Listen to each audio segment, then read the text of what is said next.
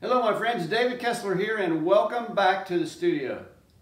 Today we want to talk about primary colors. Now this is something we probably learned about in elementary school. And how many times do we actually think about primary colors and their basic attributes when we're going to do a painting, right? What we try to teach in the workshops is about warm primaries and cool primaries.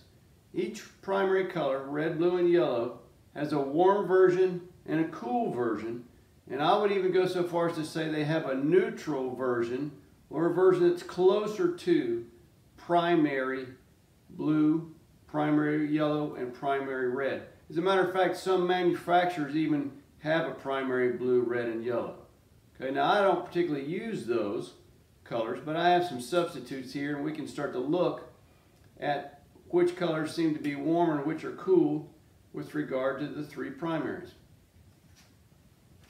All right, now I've got a column here for warm colors, one for neutral, so this is really kind of the primary colors, and one for cool, right? So each version has a warm, a neutral, and a cool of the three primaries, each one, all right? So these are the particular ones that I use. You may use different colors, but these are the ones that I use that are warm, neutral, and cool.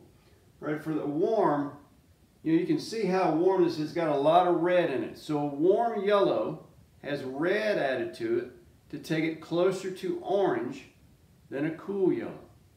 Okay. The neutral, this would be called primary yellow, and a lot of manufacturers make a pure primary yellow. This for me is Hansa Deep, right? I use Indian yellow here. You may use, CAD yellow deep or something like that, right? I use Indian yellow. Got more orange in it than CAD typically does. Then here I have Hansa Deep, which is closer to a primary yellow. Then here is the cool version of Hansa Light, which has a lot of green in it. So you can see the variation from warm to neutral to cool, right? From red to more neutral to green as we move warm to cool, right? Now with red, a lot of people get confused with the reds and the blues, right? But cadmium red medium is a warm red. It has a lot of orange in it that takes it from primary, makes it warmer, right? The orange warms it up. Now to cool it down, we added blue to it, right? So you go from primary, which is more neutral, to a cooler, which adds blue, right? And I personally use quinacridone magenta for that. This is CAD Deep, cadmium red deep. This is cadmium red medium, right?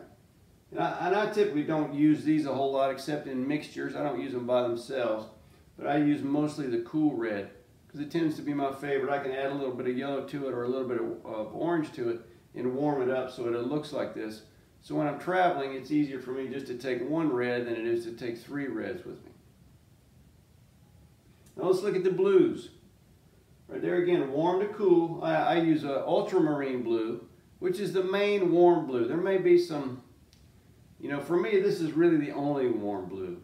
There's some others that people tend to call warm, which have a darker value and a little bit strange, but every manufacturer makes ultramarine blue, right? So it's the one really true warm blue because it has red mixed in it. Okay?